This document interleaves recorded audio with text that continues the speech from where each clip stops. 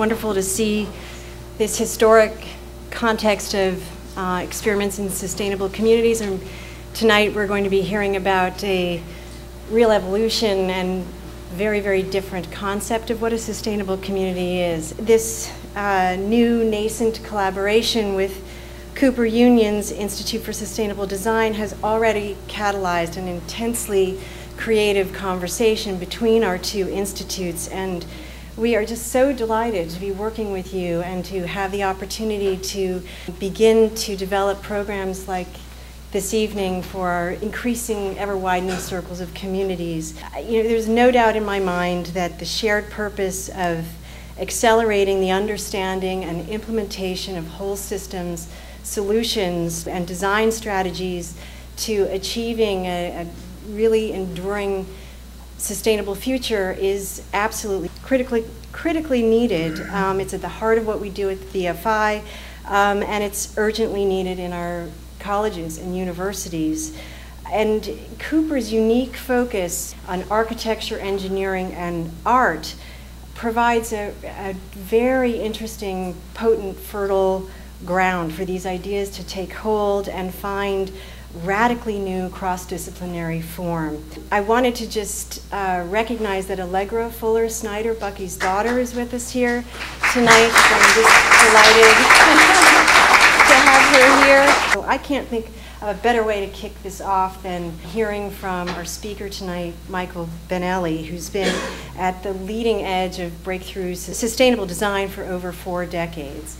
I had the pleasure of meeting Michael first met Michael in 2005, and he had recently completed the publication of what he calls the 5 core principles of sustainability. And they were written in response to what Michael recognized as the increasing dilution and lack of clarity around a definition of sustainability and the need to advance and restore some rigor to what that definition is and what the underlying ideas are, and to offer up a core set of principles and their operational implications. And we'll be hearing about these tonight, their concrete application in a remarkable desert community project. So Michael has served as a senior advisor to the Buckminster Fuller Institute since 2005.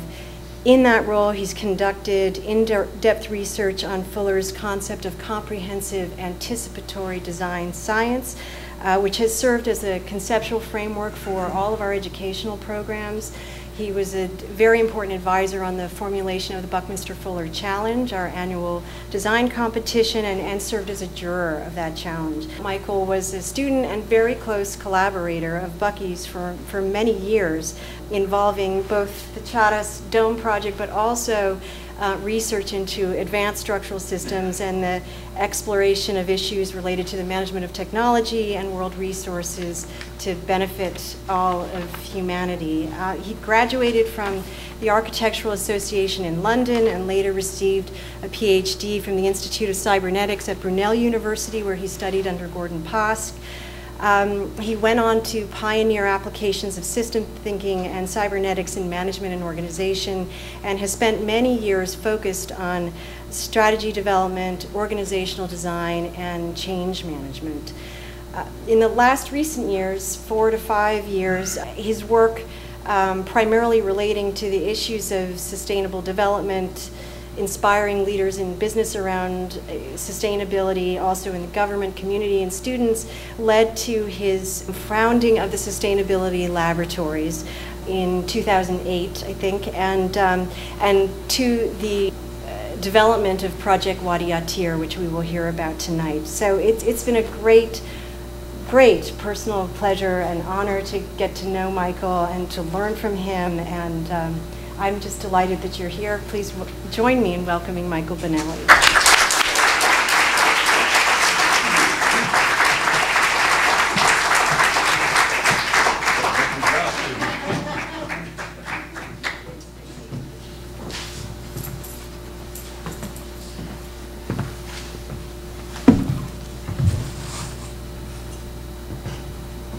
It really feels like home. I mean, with all these, so many friends in the audience here tonight and all the history, and everything. It's really, I feel excited about being here. Thank you all for coming, and thank you for the organizers for putting it together. I want again to mention Allegra, who's here. This really makes me shudder to think about what I need to keep up with now. But I also wanted to recognize a very good friend and colleague, Joshua Arno, who's here in the audience. Joshua has been an instrumental bridge between the BFI and what I've been doing in the last few years. Joshua's family are the lead funders of Project Wadi Attir that you'll hear about until now. And Joshua and his sister Ruth have been really instrumental in funding the work of the lab, and everything that you'll hear tonight is possible before that. So Josh, thank you very much. I was told many times that the secret of a good presentation is to have one idea with 3 bullets or something. So I'm going to err on the, I'm going the other way, and I have much too much materials here which I'll have to rush through, and you'll excuse me for the kind of quick talking. What I wanted to try and do, however, is take you through a journey that I've taken myself that really has been inspired from the beginning, from all my association with Fuller. The thing that I'd like to try and integrate is 3 different, not different, certainly related, but 3 concepts. I want to talk a little bit about design, but in an entirely speculative manner. I want to talk a little bit about sustainability and hear more in a theoretical way, and then get to Wadi Attir, if we get there, that will give you those speculations and theory embodied in actual activities on the ground. Now, Bucky would always encourage us to think big, right? So we'll start by going to the context of things. Now, this here is a very remarkable picture. I'm sure many of you have seen the Hubble telescope, all the pictures that are coming from it and how exciting they are. This one here is a very unusual situation. This is the deepest portrait of the universe that humans have penetrated. This is looking back to 400 million years after Big Bang. You see how the vision here takes us also back in time. It's a fantastic journey, and you see here the first galaxies to emerge after that time. It's about 10,000 galaxies in this particular picture, and it's a very narrow spectrum. You know, it's about the aperture of about 1/10 of the diameter of the moon. So it's a tiny, tiny speck of what we are surrounding, our environment, if you will. Now, this is especially significant, and remember the number, 10,000 galaxies here. It only, not much more than 100 years ago, we thought that the Milky Way was the cosmos. Hubble was the first to point out to another galaxy. I think it was, I can't remember the name, but another galaxy outside of this. Now, when you look at this situation, what is happening in this incredible totality, it's fascinating, because here you've got the picture of the Swan Nebula. These are basically dust clouds, which are gas and gas clouds that are shaped by ultraviolet radiation. The scales here are enormous. This is like about 3 light years across this picture, and it's 5,500 light years away. The reason why I'm showing this to you is that these are the hotbeds for star formation. This is where young, massive stars are being formed. These are the factories of stars. This is where things are born all the time as we speak. And as now there are many regions like this. Another very well-known picture is the gas pillars of the Eagle Nebula. Again, a factory of making stars. All areas of star formations. Here's another extremely exciting picture. This is not a simulation. This is an actual photograph. It's a photograph that was taken by Adam Krauss and his team at the Institute of Astronomy in Hawaii. And this is actually a picture of a planet information. You have here a solar system information. There's the sun in the middle, surrounded by these gigantic dust clouds. And that little thing in the, oh, I have a thing here. Wait. Ta-da.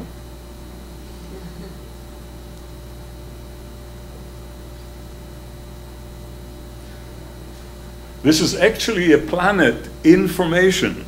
And astronomers are able to compute its age. This thing is young.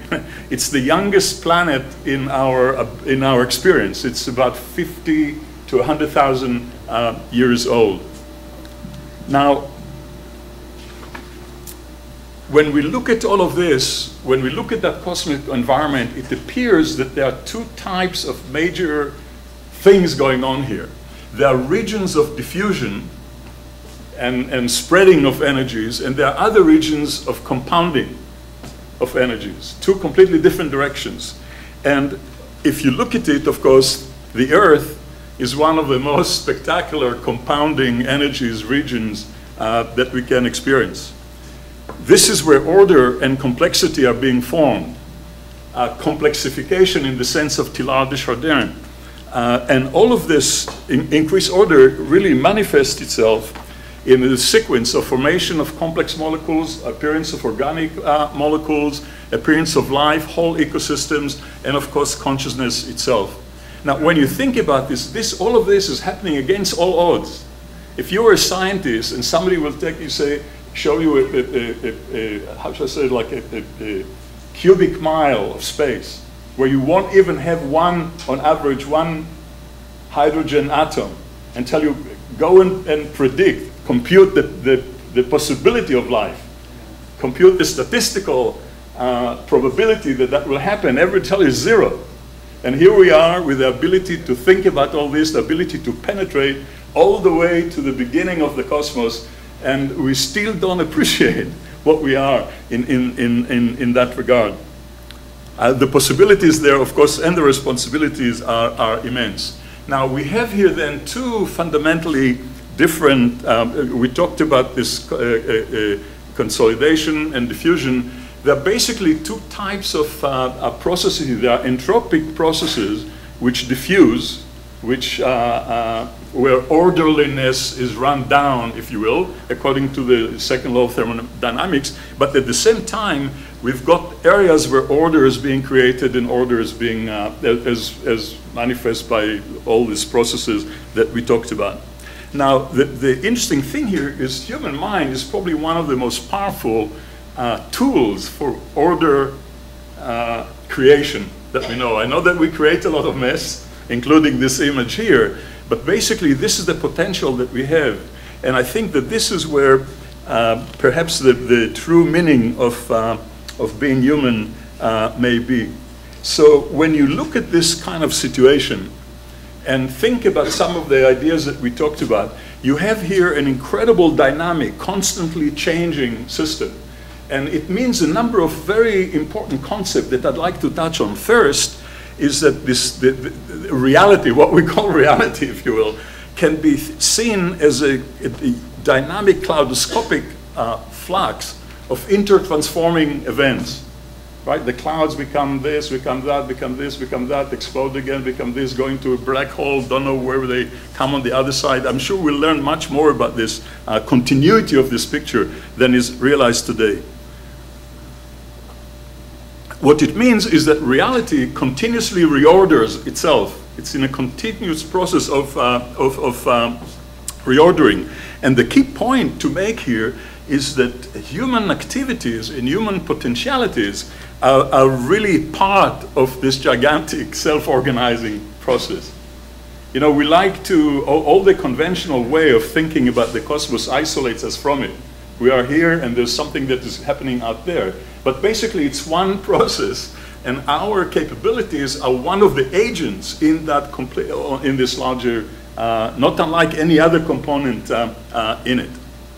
So one of the, of course, interesting thing is that the immanent order that is part of all these things, immanent order in a sense that is expressible in what we call physical laws, the laws of physics and chemistry and so forth, is accessible to the human mind.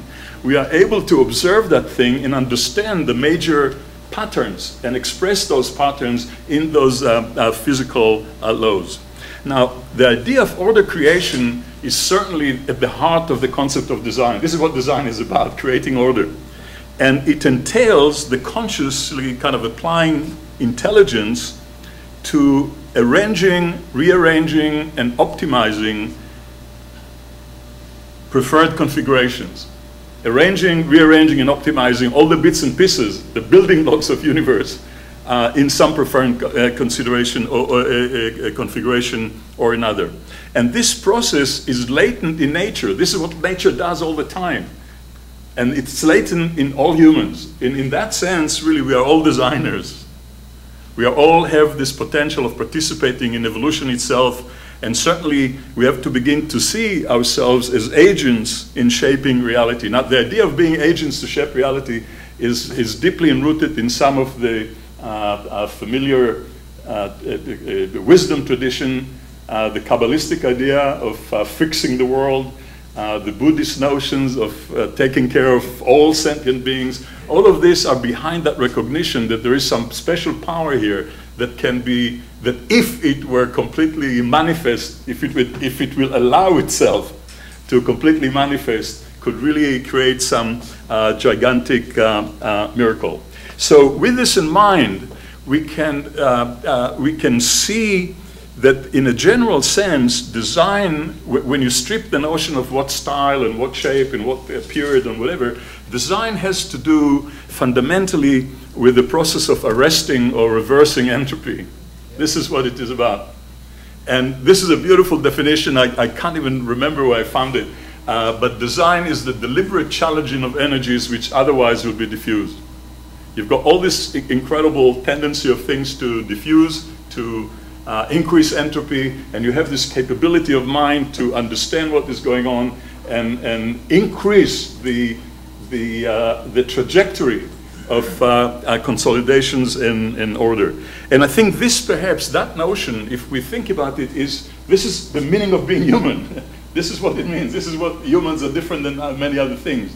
The exertion of that potentiality. Now, the notion of deliberate implies the idea of purpose. Purpose in a sense of having a series of steps leading from intention to realization. So we can think of design as really the process of realizing intentions. And when we look at the world today, with all the challenges that are all around, what does all this mean? That really the worldwide transition to a sustainability regime is the ultimate design challenge. This is really what humanity is being called upon, to participate in that design project, what Bucky called design revolution, and bring about some order in the mess that we are creating. Now, that brings us to the idea of sustainability, and it's a word that has been bandied around, as Elizabeth noticed earlier, that it's almost lost its meaning. So I'd like to take a minute just to focus, before we go to how it's manifest in something like Project Wadi Attir. I'd like to what do we mean by sustainability, and what are the underlying concepts that have to support it, if you will. The first concept that is important is to realize is that the idea of sustainability pertains to a balanced interaction between a population and a carrying capacity of an environment. This is what it is about. It can be any environment, any population. It can be amoeba in a petri dish, or lions in the savannah, or humans on the planet. And this interaction has a very interesting aspect to it, in the sense that the two sides of the equation, the population and the carrying capacity, continuously affect each other. It's not a linear process. It's a dynamic, circular situation. Populations obviously modify their environments, and the environments are what makes a particular population possible in the first place. In fact, the whole history of the biosphere is a history of emergence of species that continuously modified the very composition, chemical composition of the atmosphere, for example, that made possible the emergence of other species and so forth. So the idea that this is, again, that same dynamic system that we saw before, of things continuously affecting each other and being affected by the process of affecting. Now, when you look at the situation of humans on the planet, if you increase the resolution of this cycle here, we get something like this. You have the population on one side, the carrying capacity on the other. Obviously, a population at every instant is defined by a whole complex interactions of things like birth rate, fertility, growth rate, death rate, mortality. All of those, incidentally, are things that are still not completely understood by demographers, why things go like this. But nevertheless, a population exerts its impact on the carrying capacity of an environment through its activity. And the activity really takes shape of two main channels. One channel is the demand on resources.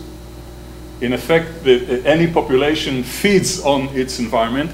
And the other channel is the generation of byproducts. All physical processes generate some byproducts, and the process of using resources and living generate byproducts. And those byproducts have to be able to be absorbed by the environment, what we call, in this case, sources and sinks.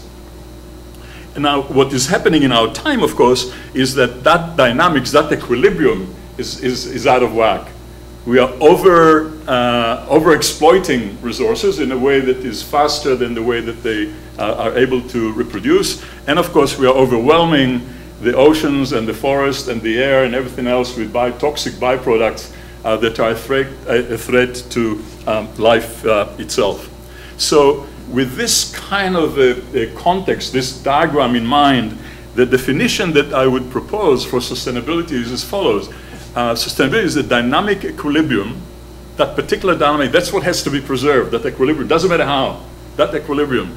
The dynamic equilibrium in the process of interaction between a population and its environment, such that the population can develop to express its full potential. We're not putting any limitation of what can or should it do, other than without producing irreversible adverse effect on the carrying capacity of the environment upon which it depends. And you see that that definition has the same circular aspect that I tried to characterize before. And it's an important definition in the sense that not almost, every part of it can be quantified. We can certainly talk about the scope, the amount of population. We can talk about rate of use of resources. We can talk about rate of polluting. And we can even introduce some qualitative manners as Bhutan is trying to do, about well-being, happiness. There's no reason why we should not count smiles as a measure of how well we are doing, or something like this. Now, this definition is, of course, very different than the prevailing one, which is pegged to cross-generational equity. You know that sustainable development is development that takes care of current needs without jeopardizing future generations. That definition, if you really contemplate it a little bit, you'll realize it has no operational meaning, because it's open to any kind of interpretation that you like. And that's exactly why it was chosen, incidentally. This definition emerged in the context of the bilateral, the UN, where decisions have to be done by consensus, so you always have to seek the lowest common denominator that everybody's agreeing. No one will say I'm against future generation, but it allows everyone to go back home and continue what they're doing now without much change. So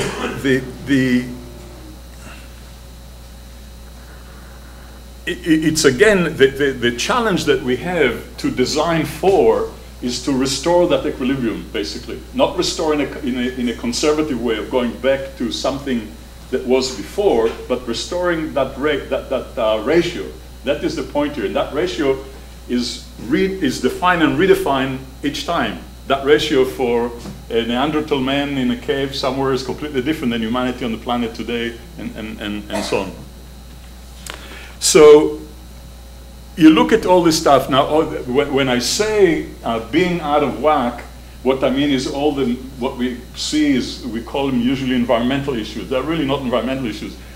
Issues like the climate change and loss of biodiversity and the threat on palatable water and all the things that are the major problems, major world problems, are really symptoms of that losing that equilibrium.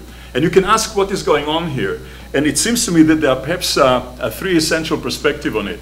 One is to say there's really no problem here. And that's still, unfortunately, the prevailing view of politics and so forth. And say just business as usual, the science really is not there, we have to do more research, we don't know, Of course, it's all reflecting current interests that are vested in continuing things as they are. There is another perspective that is true to many environmental economies, for example. And there they say Earth was large and human population was small. Now society and the world and the human economy is larger than the planet, so to speak, and we need 4 planets unless we reverse where we are and go back. The problem with that concept is I don't think that there is going back. You can't, you know, it's very interesting. Some of the best theoreticians who are able to understand and project what is wrong with the economy that is leading us there came back with the idea of those pastoral, semi-rural communities, almost going back to medieval days. I don't think that the genie is out of the bottle. I don't think you can replace it. Which brings me to the third possibility, which fascinates me personally very much. And this is that all those issues that I mentioned, that I talked about a minute ago, are really symptoms of blocked possibilities. Symptoms of something that is attempting to be manifest, and it's blocked by all the old ways of doing things. All our institutions and all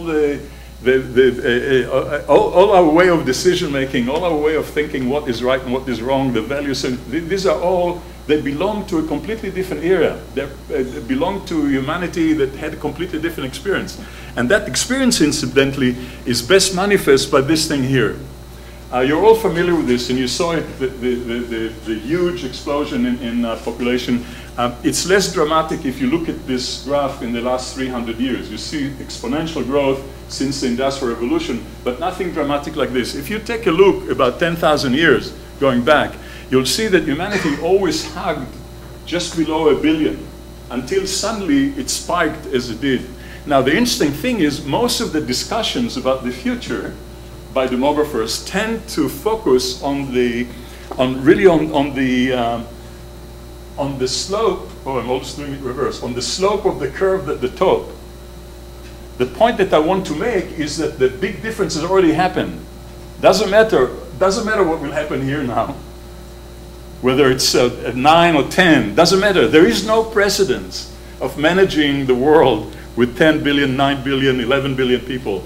And that's important to realize, because it means that all our ways of doing things, as I mentioned before, are really not up to the task of doing. We need to integrate all of this. We need to really be able to integrate humanity in the way that was never done before. And there is no book, there is no manual, there is no expert on sustainability. Nobody knows.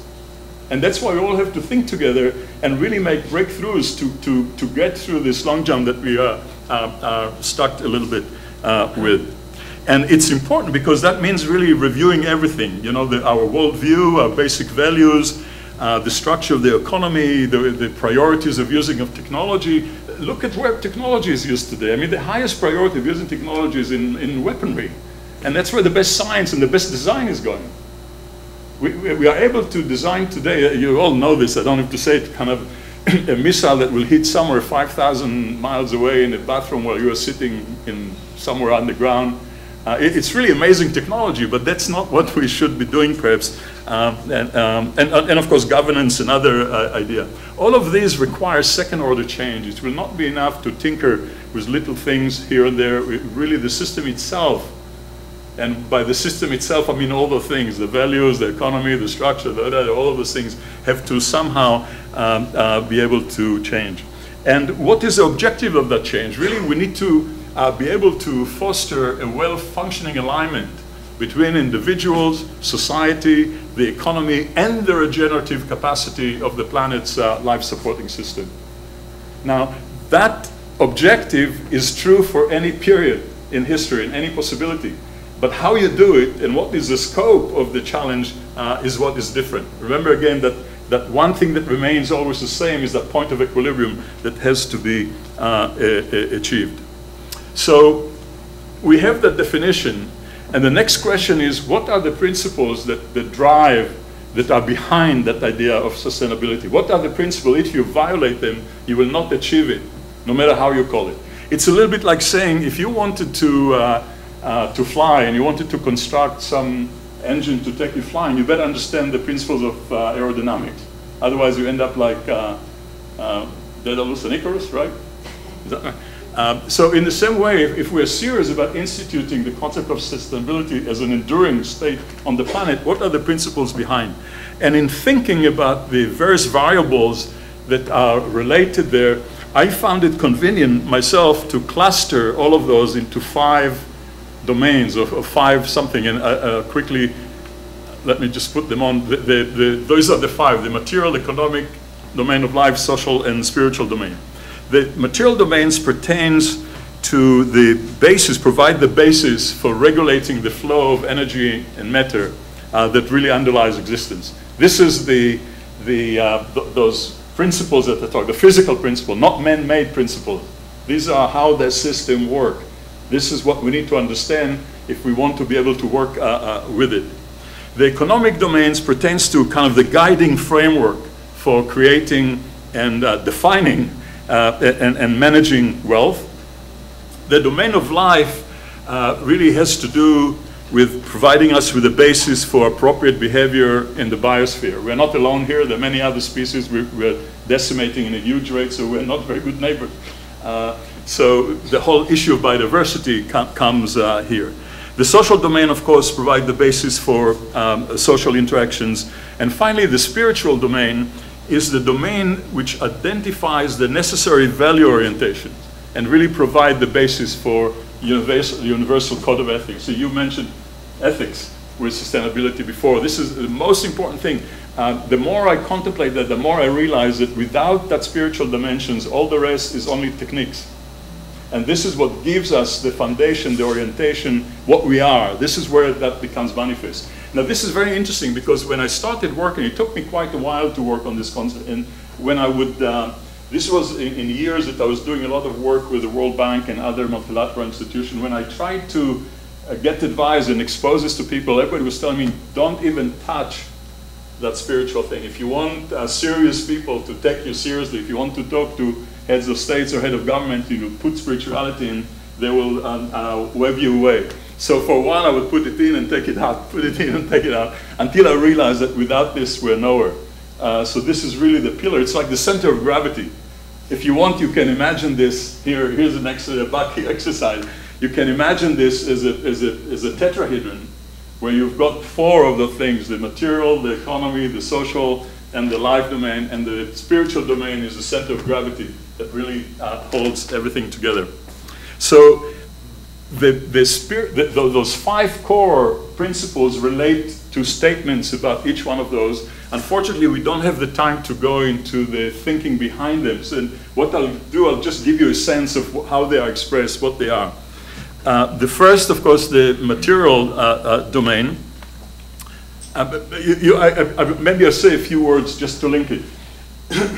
The material domain is really ruled, if you will, by the thing that I refer to as physical, as a law.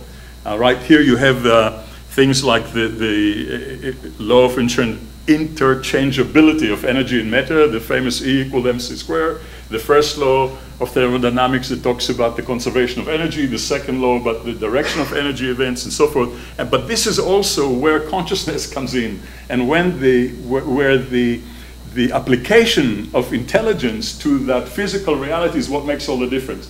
And the problem that we have today is that our whole economy is incredibly entropic. It's hugely wasteful.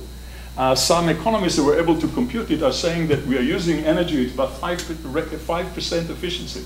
It means that of every barrel of oil that we burn, not only we create all the byproduct issues, but 95% just goes in heat and smoke.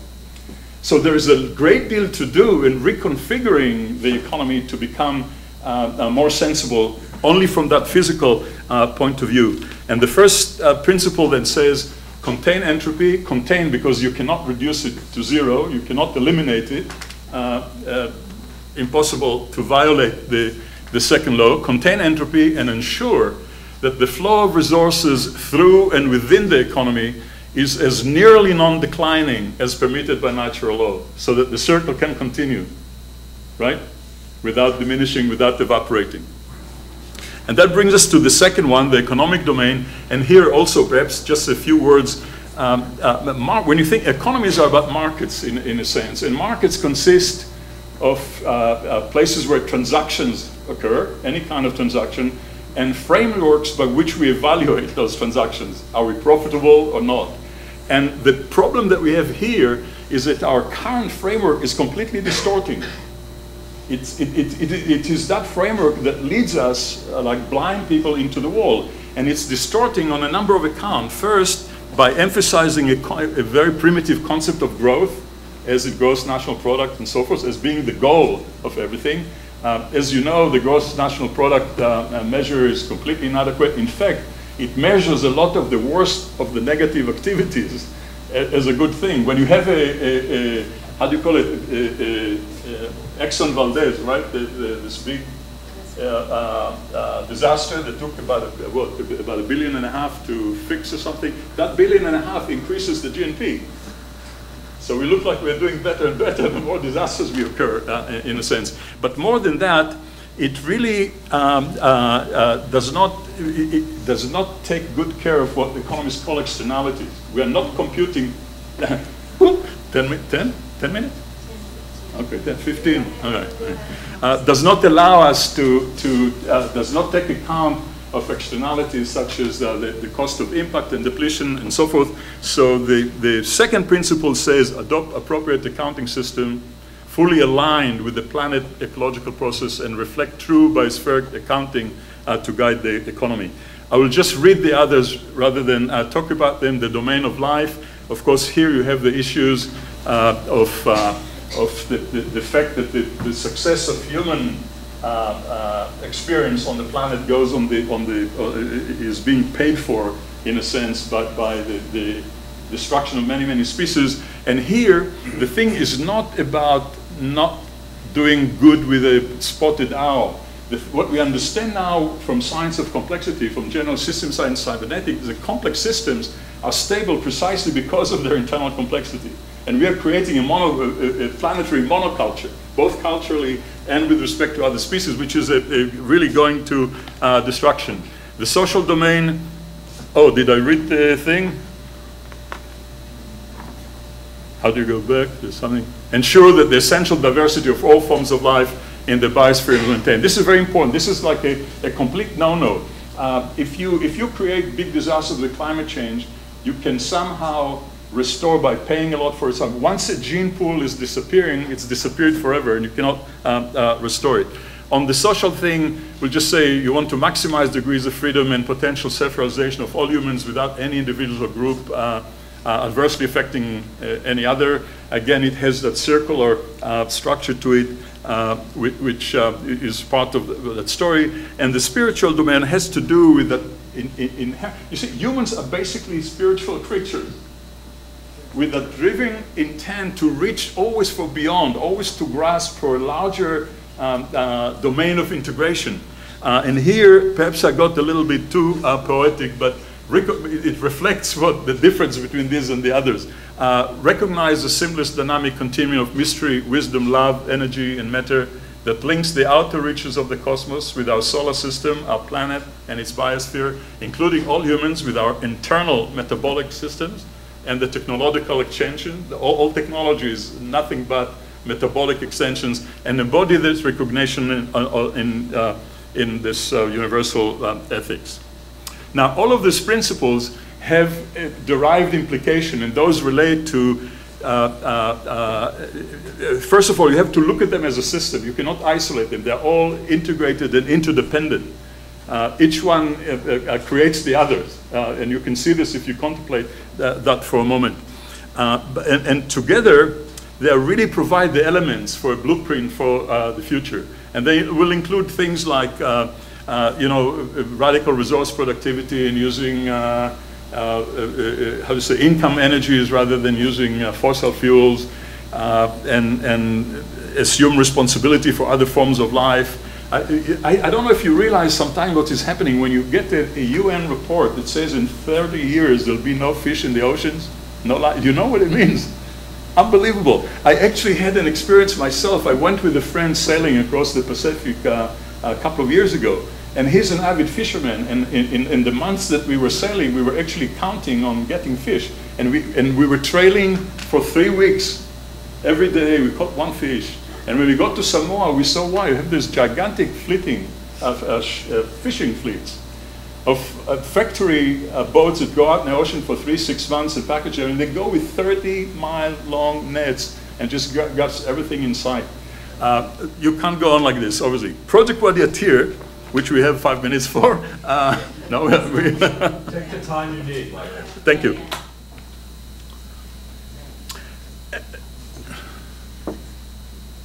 Project Wadi Attir is an opportunity and an attempt by the lab to manifest those 5 principles in a microcosm.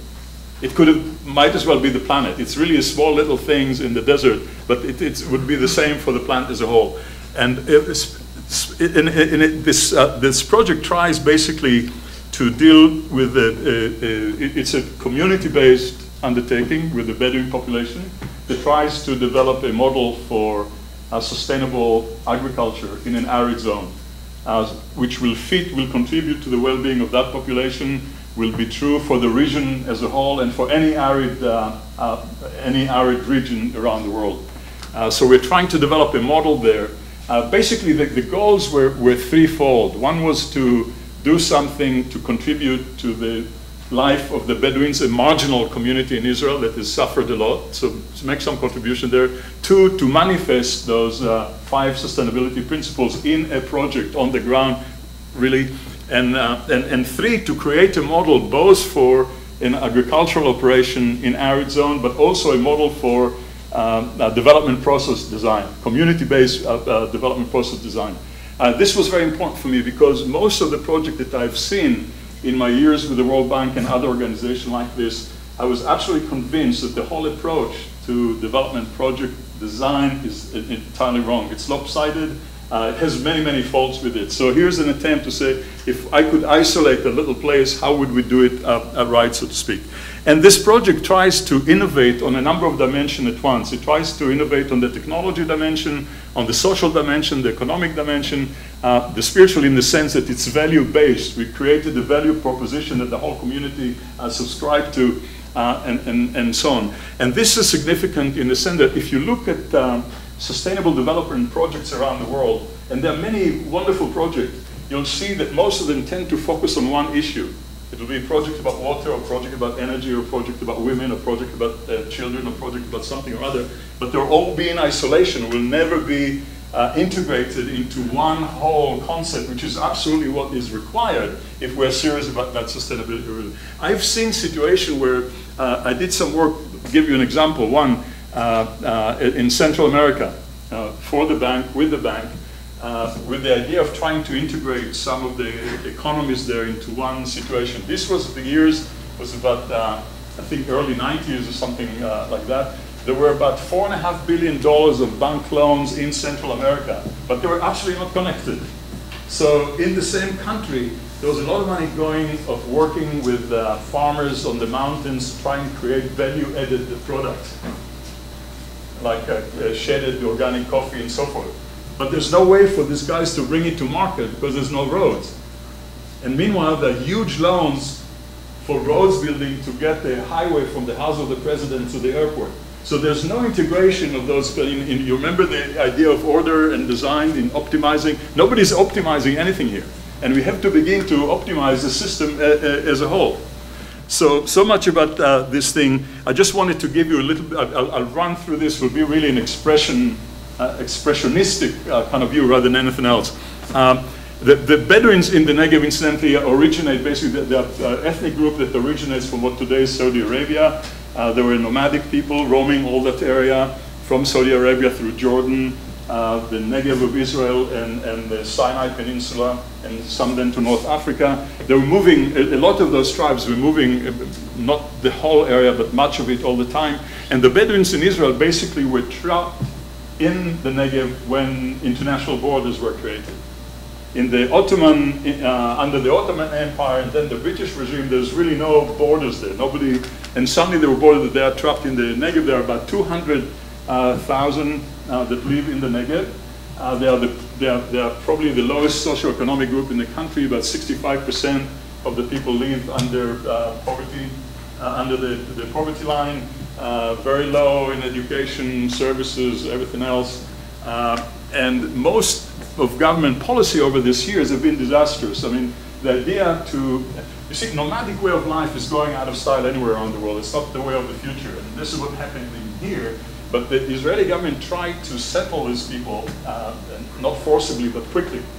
And there were the cities, towns, villages were created, but those things were created without any consideration of the people, how they want to live, what's their culture, what do they need, without any consideration that they were in an arid zone, so suddenly you need air conditioning and all those kind of things, and without any economic basis, so there's no jobs. Some of those towns, the largest, for example, is the town of 55,000 individuals, has about 85% unemployment.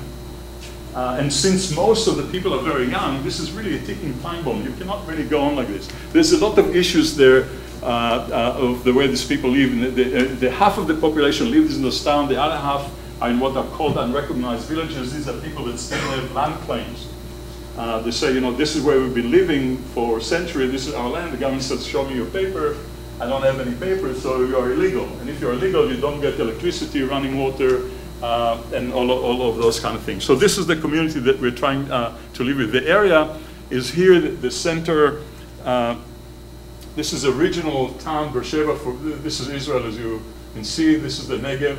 This is the northern part of the Negev where most of this population congregate. I would say that probably 75 or 80% of the 200,000 live within that circle.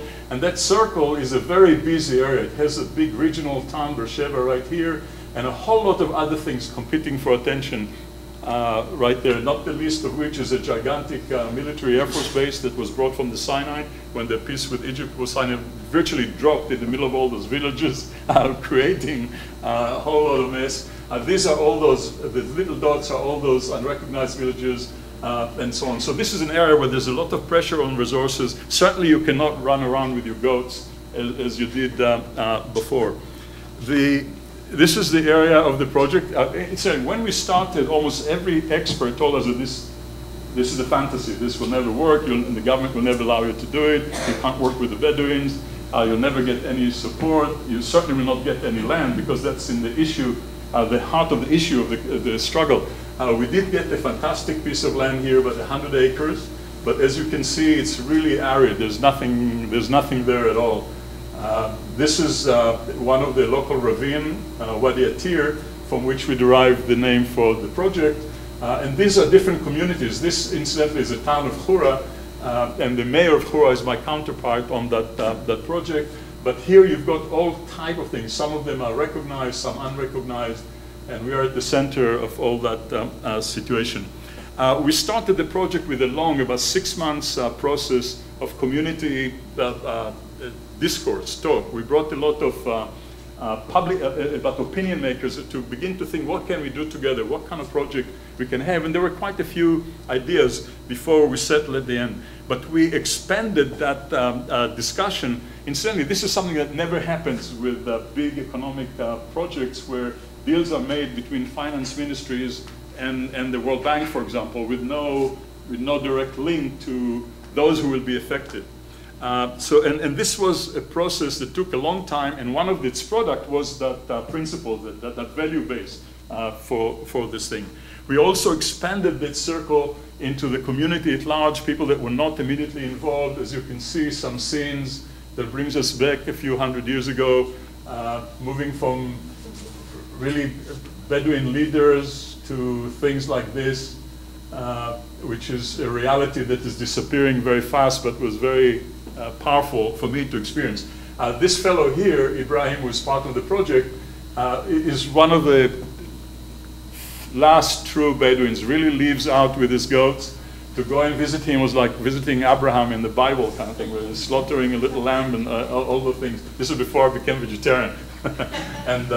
and so on. So we tried to expand this discussion to as many people as we can to get support of the wider community that we are hoping to affect in the future through that little thing that we are doing there. Another enormous situation that happened here, we began to work together, taking our project team to start working with researchers from the university, Ben-Eli University of the Negev and others. So here you've got a situation where 5 or so professors from the university are working together with a number of Bedouins who are illiterate in that sense of the science. And that was a tremendous adventure and very powerful. But it was absolutely required in designing the ingredients that you need. And you needed a few ingredients. You needed the Bedouin community to participate. You needed the technology and the science that is required for the design. You needed the financing to support all this. You needed the government agencies slowly. We didn't want to go first to them, but not to interfere or to support it and so on. We're also very proud on the fact that from the beginning we said that women must be part of this project. In the Bedouin community, as you know, if the Bedouins are the lowest rung of the Israeli society, women within the Bedouin community are also don't have too many rights. And there are enormously interesting phenomena now of young women who gain some education becoming a hugely powerful agents of change in their communities, because the governance is very hierarchical and male-dominated and very macho. The Bedouin is like a samurai. And so the sheikhs, you know, the world is changing. All these transformations occurring. The governance is by precedence. So these guys are lost. They don't know what to do. And they're losing the hold on their communities. And into that vacuum of power that emerges, a few young women are moving in a very, very courageous and exceptional way. But they usually tend to work with other women for women. And we said we want women as part of this project, as part of the project team, working with men in designing it and so forth. And we were very fortunate in having a few very interesting participating here. The project itself, as I said before, basically is an attempt to develop a model for a sustainable agriculture in arid zone. It will be based on the Bedouin experience and tradition and what they know well, but leveraged by a very advanced technology. So at the heart of it will be growing a mixed herd of goats and sheep organically in order to for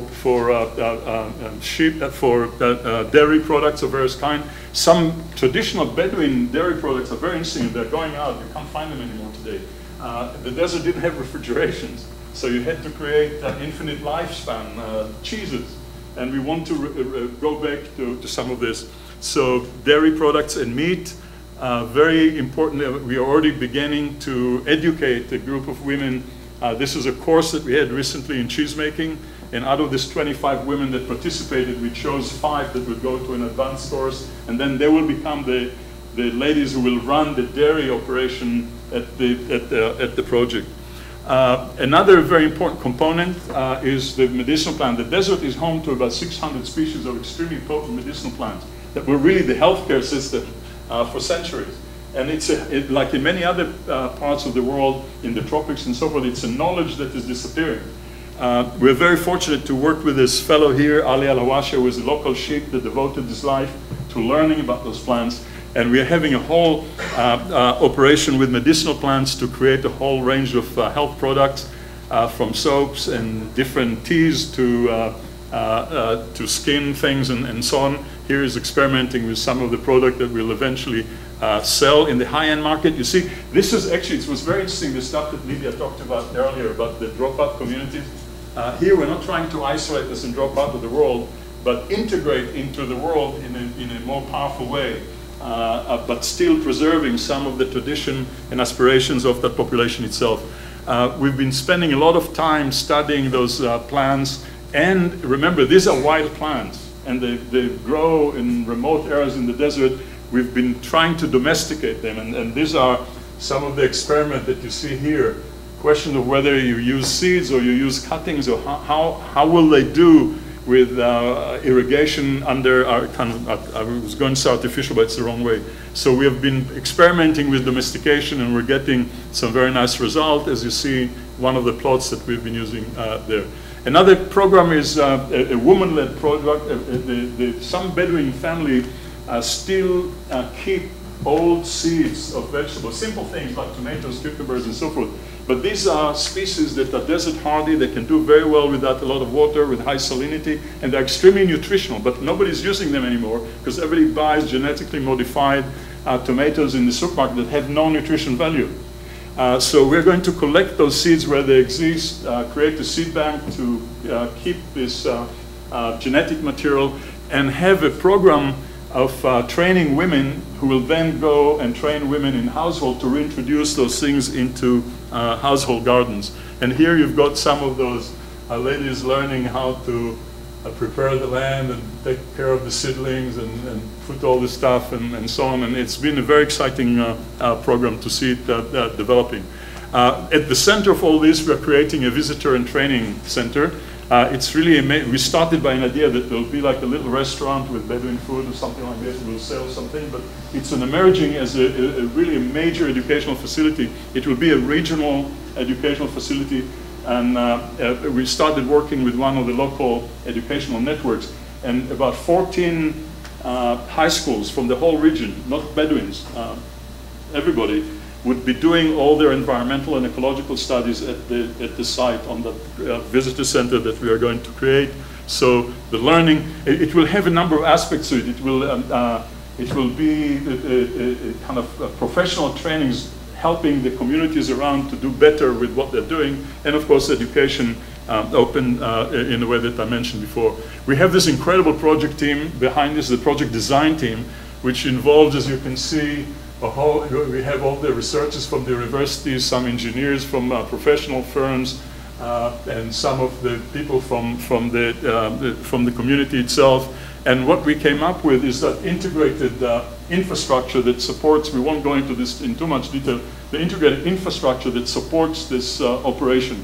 And integrated in the sense that we're trying to link all the functions such that there'll be, to reduce no emissions, of course, and to reduce waste to minimum by connecting every byproducts to something else. And this is to give you a good example of one part of it, is this system here, which basically takes the manure and wastewater into a digester that produces biogas that we will use, as well as producing compost that we will use, and water, whatever gray water that will be used, not for the organic. Remember, this is an organic operation.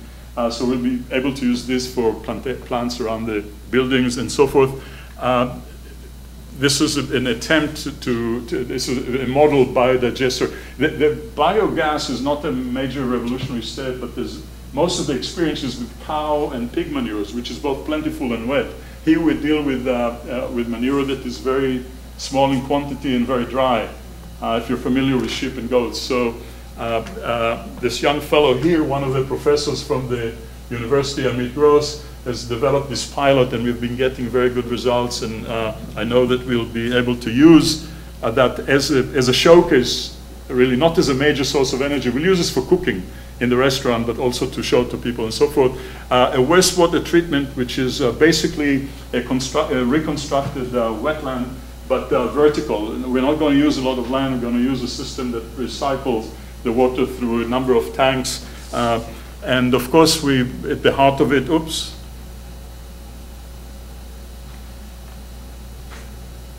This is a sexist picture of the Lord. We're not going to have it. We have there a very interesting, this was a picture of the collectors. I don't know why it disappeared here. It's a very interesting system that was actually developed originally at BGU. It's a photovoltaic system, but extremely productive. You know, photovoltaic cell that you have to cover whole areas with. This is the whole cell is about this size, smaller than a laptop, and it's extremely efficient in the production of electricity. It has a big collector that concentrates the sun radiation on it. So it creates extremely high temperatures on that unit, which requires cooling. And there is a water system that cools it. So the byproduct, the products of that system is both electricity. So one of the farm's products will be energy, as well as hot water. And for a while, we didn't know what to do with hot water in the desert. And then we came up with the idea that if you process wool, which we'd like to do, you need hot water, and you get lanolin, which is an organic base for many cosmetic products, which we can use with our medicinal stuff and so on. The way to and the excess heat we're going to use for cooling. We had some engineers design a very interesting system that will use the solar, the heat created by that system to cool the building. So in the visitor center, we'll have air conditioning that will work on that. I won't touch about the heart of that program is a very interesting soil enhancement. This site that I showed you before, remember how arid it is? It's really land that was degraded through centuries of bad management. And there is an additional problem there, that the kind of soil that we have in the Negev is something that when it rains, it immediately hardens like, and I'll finish in 5 minutes. It hardens like concrete, so the water doesn't really absorb. It all runs into those ravines. That's why you get in the desert those sudden huge floods that are familiar even from biblical times. So we have a very major system of a program of plantation. We're going to plant about 1,500 to 2,000 trees and shrubs on that piece of land that you see, in order to be able to sequester nitrogen, enrich the organic content of the land, capture the water, and also deal with much of the land runoff and many of the problems of instability in these ravines and so on.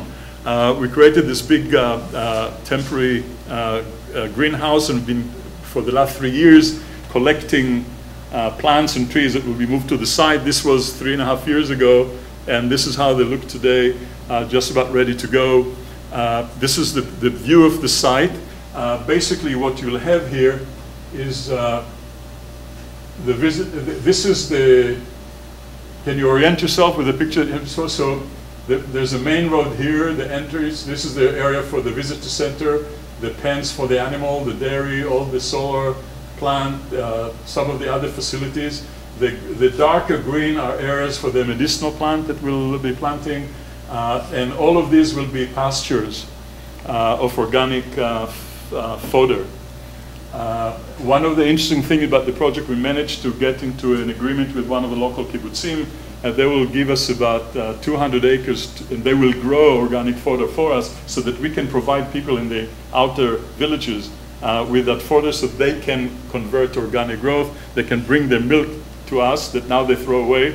This is something I didn't mention, which is very important. The whole Bedouin economy was concentrated around earth and the family. So there was no such thing as unemployment. Everybody was employed with the earth. And they were using everything, of course, the wool for the tents and for clothes and carpets, the milk, the meat, everything. Now, all they do is buy, basically, nobody can afford to bring milk to market, because you have to abide by all the sanitary laws and so forth. Nobody can afford to process wool, all the small farmers and so forth. So we're trying to reuse all of the things again. So these are the pastures that will be used. And this is like when you come to visit in 3 years, this is what you will have there. Here's, huh? No one lives there. No one, yeah. No one will live there. What we wanted to make sure is that people that make that, we've organized this as a cooperative, the first in the history of Bedouin, whatever. And we wanted to have a group that, the Bedouin are very tribal and clannish. And we wanted to also encourage getting out of this. So we wanted people from different villages and different towns. So we have people from the towns, some from the recognized villages, from unrecognized, and no one will live there. They will all come around. The community is around an idea. It's around an enterprise. And it was very interesting. In the beginning, it was very, very difficult for many people who thought that community is neighbors, people who live together. And it took some time to get into that. But we're going to do that as well. And not here, but somewhere else, I'm sure. One of the interesting things is that I haven't told you, we haven't really started work on the ground yet. The date of breaking things are in June, the first week in June. But already in the last couple of years, we have hundreds of visits. Almost every week, there's someone coming from around the world. So these are folks from the Economic Forum, World Economic Forum in Switzerland, the whole range. I can't even begin to tell you how many. The kids from the United States, from the Birth of Right. We were very honored to have the visit from the President of Israel last year. And at the end of the year, we had the groundbreaking ceremony, which is a very big event for the Bedouin community and everybody involved. Really putting the scroll in the ground, and as I said, we are ready to start work. I didn't mention it before. The cost of this project, the implementation, we had to spend about $1 million in this 4 years of planning and preparation and design. Not the least of which because of all the very complicated statutory process that we have to go through.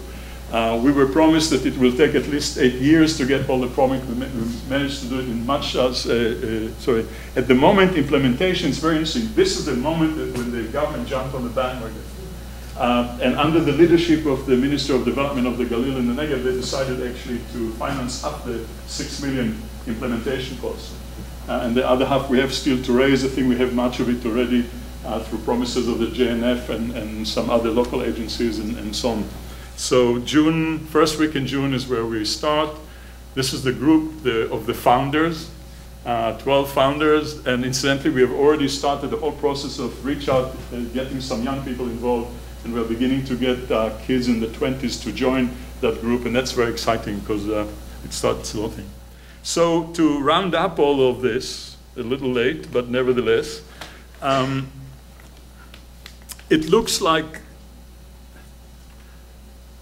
humanity is really poised on a threshold of spectacular possibilities. And whether we'll be wise enough to ensure a future of peace and abundance is the big question that remains to be answered. But it could be by deliberate design, which is what we need to do, right? And so we need to really rethink everything mercilessly. There's no, you know, I was thinking about it actually today when I was putting this together, that it took me half my life to be taught all the things that everybody wanted to teach me. And it took another half just to get rid of most of it. So it's a personal kind of way of saying how difficult that rethinking process really is. We really have to jettison much of yesterday's conditioning in order to be able to start flying. Thank you.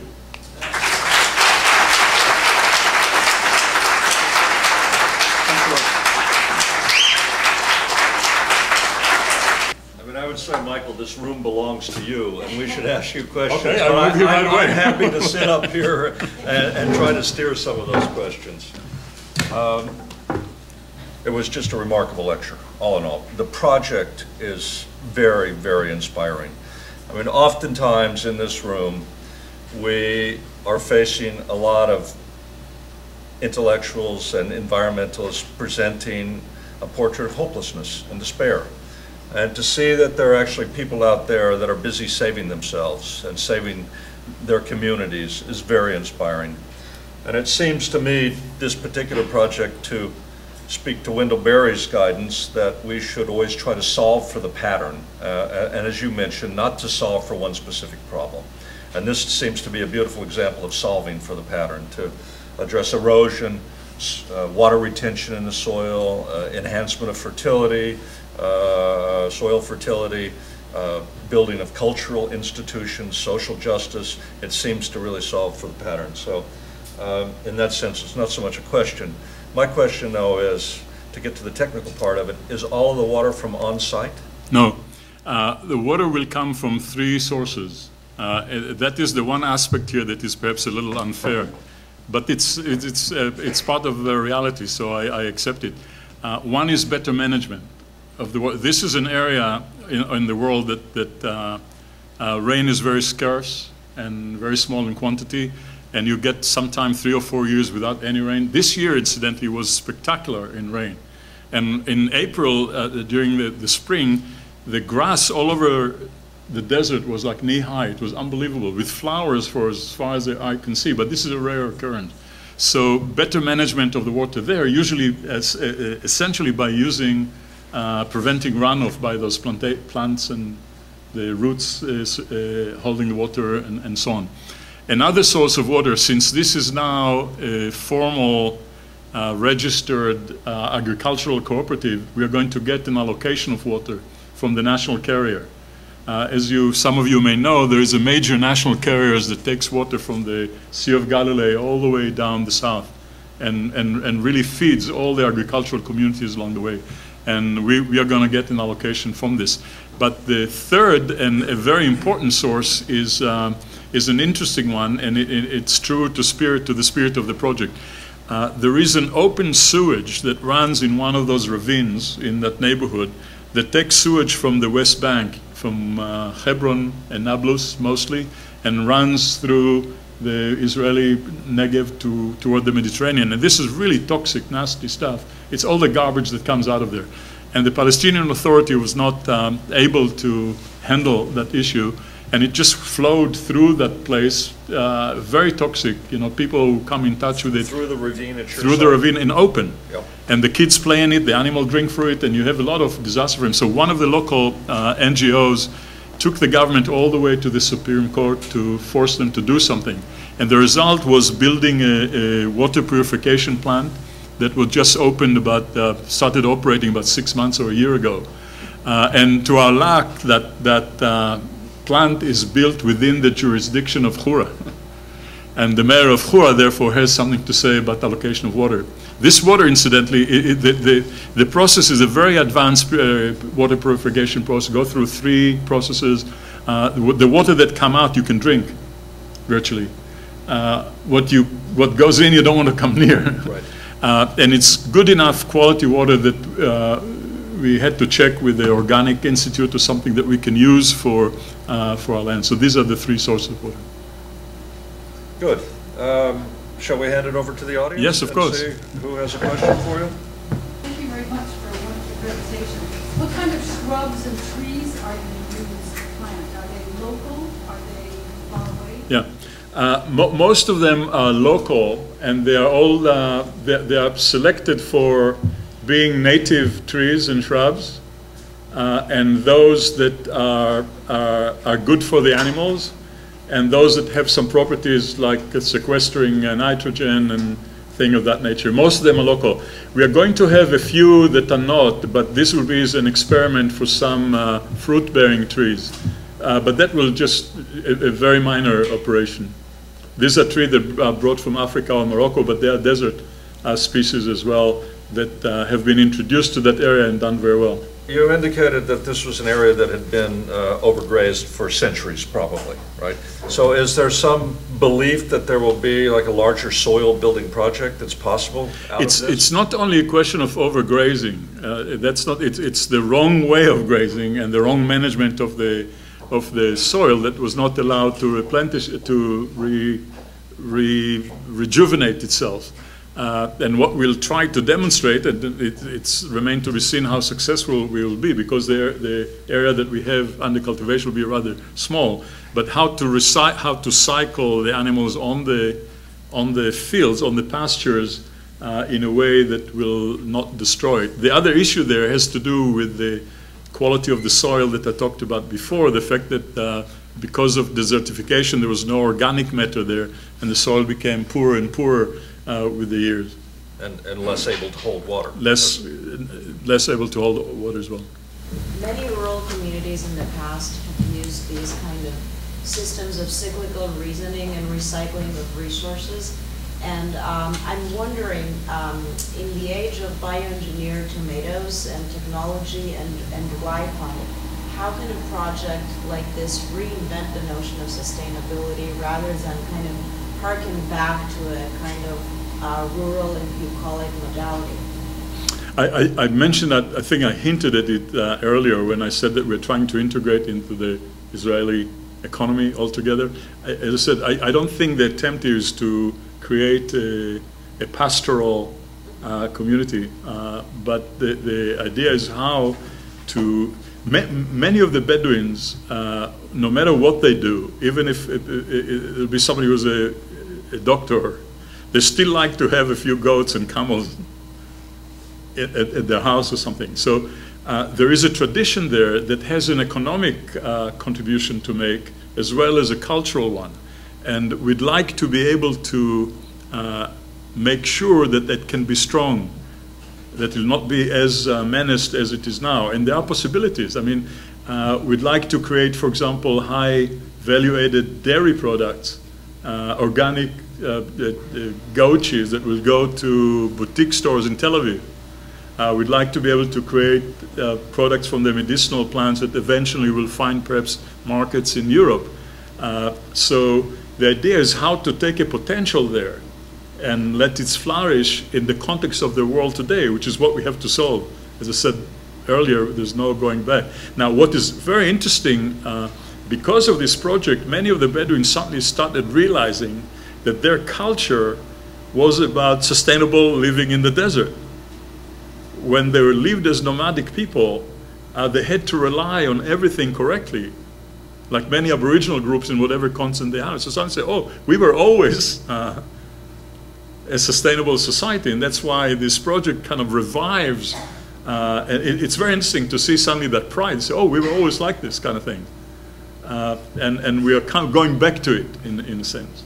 But not back to it in the sense of going back to a particular kind of way of living that is not going to get back again. You because can't. There are high technology components. And there are very high technology component. I'm sorry that for some reason you didn't see that solar thing. That's very exciting. This is as high technology as can get. And the combination of that solar energy with a cooling system is, again, as high technology as you can get. It's a total experiment. It doesn't exist anywhere there, the combination of the solar, the photovoltaic with the cooling. And we just got a very major grant from the Ministry of Energy and Water to demonstrate how it can work. How are you going to influence the cities with what you're doing? Remember, we talked about the sustainability laboratory. One of the ideas for the lab is to create a network of advanced research institutions that map onto ecozones. So this is the desert. We have some operation in the tropics, and we'll start something with the ocean and so forth. Urban areas is, of course, one such ecozone, which I hope will be able to integrate what we do quickly. But the question is very important, because a great deal of the sustainability-related projects around the world focus on marginal communities like this. This was by chance in this particular case. And I agree with you entirely that the heart of the issue is not with marginal communities, is where the heart of the industrial economy, which is all upside down. So the real challenge, but this is also where the bigger forces of resistance are. And that's why there's a great deal to do there, and a great deal of design has to focus on the whole, how to integrate the whole production system, the whole issue of energy and water. Water is going to become a very major issue in urban, and when you look at it, most of the urban areas around the world are totally dysfunctional. All the mega cities of upward of 10 million people, they have no infrastructure, they have no jobs, there's no economy, there's nothing there. So there's a very, very major design challenge there. I think one could argue also that it sets up a model that might offer an alternative to, everyone is moving to the cities because that's the only place there's an opportunity. But I think a lot of people, if there was an opportunity to live in a village setting with some economic foundation, would choose to do so. I mean, we see a little bit of that happening in this country, where people are starting to return to small-scale agriculture because the urban options are hard on people, frankly. It's hard to make a living, it's hard to raise a family, it's a lot of pressure, a lot of stress, so it could be argued that it's presenting an alternative that might allow some choice to the urban model as the only suitable strategy of habitation. I will only add to that another thing, and that is that I would approach an urban issue in the same way. That's what I was trying to say, that this is a microcosm of demonstrating the embodiments of those 5 principles. So when you approach a city, you'll have to deal with the same issues of energy and water and economy and what kind of social things is happening there, what is the governance system, what is the economy. And these are all the areas that we try to innovate on this particular case. So I'm not saying that this is a model for life, everybody should live like this, but it's the same principle that would drive the design of problems on any scale, I think, like that. We're going to have exchange programs with cities and Israel? Interesting thing, we were just approached by that same ministry that supported this thing to see if we will actually work with them to create a permanent Bedouin settlement, a model where people will live as well. And I think it will have impacts in many places and in many unpredictable ways. I guess I'm wondering about the expandability and the connectivity of these systems.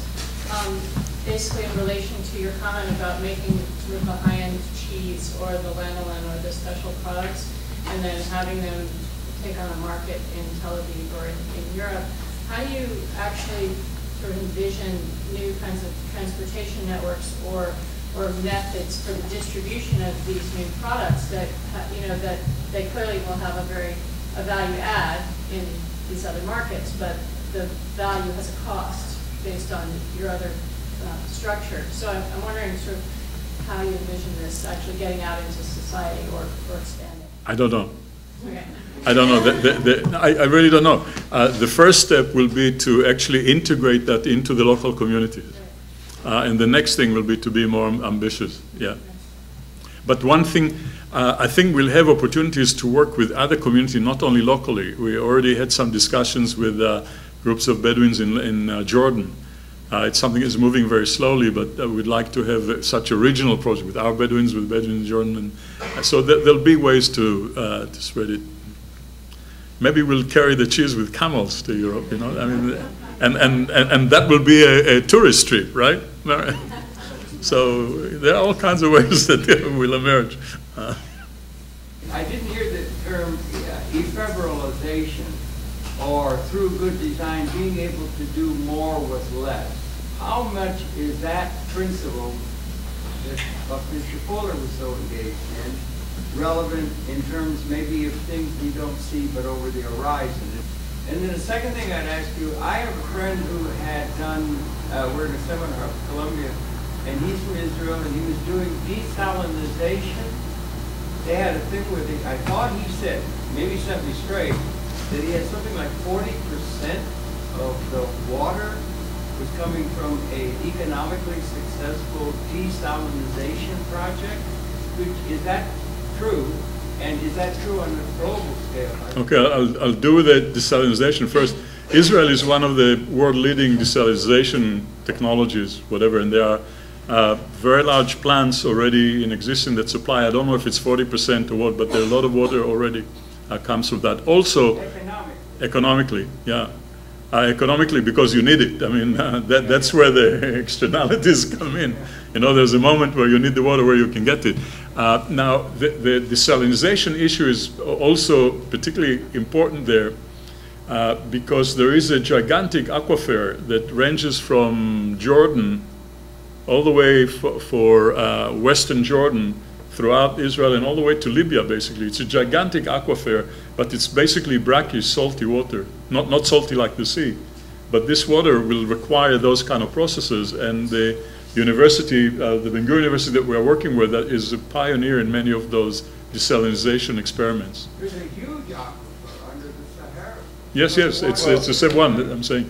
About the ephemeralization, I can assure you that almost everything we did in the last 4 years is doing more or less. I mean, not in the way that you... I was thinking, broader, is there attention being given to elegance of design and ephemeralization, microchops, or, you know, recycling and that sort of thing? Yeah, the recycling is absolutely key of it. Yeah, I think that those elements perhaps will manifest themselves best in the buildings. The buildings that we'll have on the site, we'd like to be model green architecture or something. So we'll see how it will come into being. More questions. Join us for a glass of wine. And to thank you so much. Thank you. Very good. Thank you very much. Project, a really wonderful lecture. Thank you. I'm really glad to have you at the end. I look forward to communicating more with you. Beautiful project.